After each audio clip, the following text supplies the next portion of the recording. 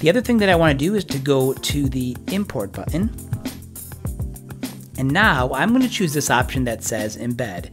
So this is really interesting because you can embed lots of different types of content directly onto your page. And if you look right over here, you'll see things like Flipgrid. There is a Google Form, Adobe Spark, or I guess Adobe Creative Suite.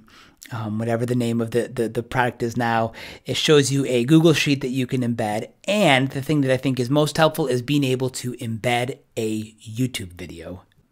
So here's an example. This is a video that I want to share on my page inside Book Creator. If I just copy this link, go back to Book Creator, paste that link, there we go.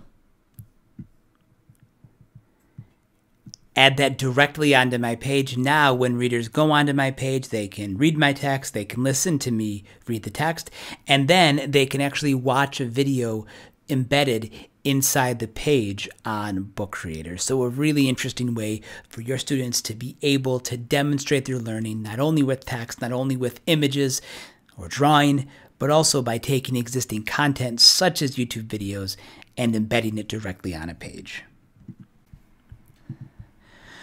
So there's also a feature of a camera where you can take a photo either of a student, it's either a photo or a video, and add that directly to your page. I don't have that feature here in this tutorial, but it's something that you can use as well. It's definitely great if you have a device like an iPad that's one that students can hold, as opposed to a laptop, which makes recording videos a little bit more challenging, but definitely a feature to check out.